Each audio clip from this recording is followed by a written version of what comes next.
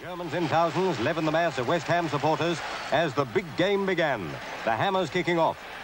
Every Londoner in the 100,000 crowd remembered manager Ron Greenwood's words.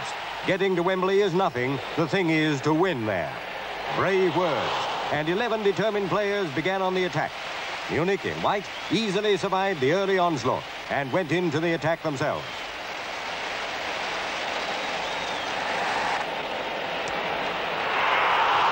Back came the Hammers.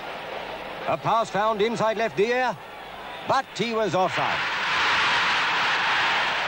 A West Ham corner here, and a poor clearance gave them a second chance. Munich were rescued from danger by their star goalkeeper, Radenkovic. Neither side had scored at the interval.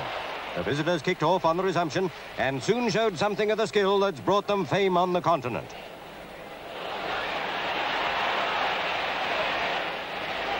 Safe as a rock, Jim Standen was a tower of strength all through the match. West Ham played better and better as the game went on. Another attempt now by Brian Deere, not quite on target. A splendid chance now for West Ham. The ball went to Sealey.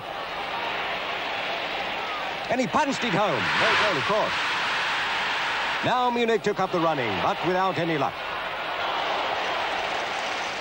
Long deferred reward came to the Hammers after 68 minutes. A pass from Boyce went to Sealey. This time it really was a goal.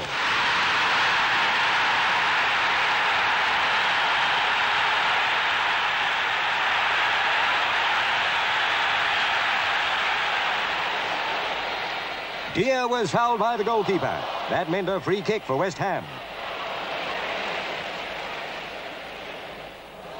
Bobby Moore placed the kick well. And Sealey scored again.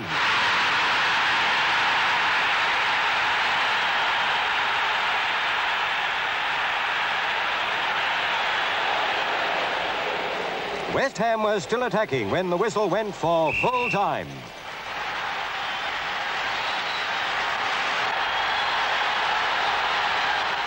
What a night for West Ham as Bobby Moore received the trophy from the president of the European Union of Football Association.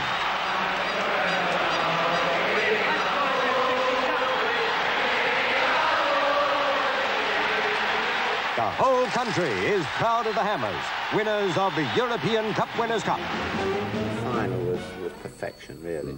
And all I said to somebody as I was walking off, I said, well, at long last, we've showed the rest of Europe that we can play like them, and that was my proudest moment.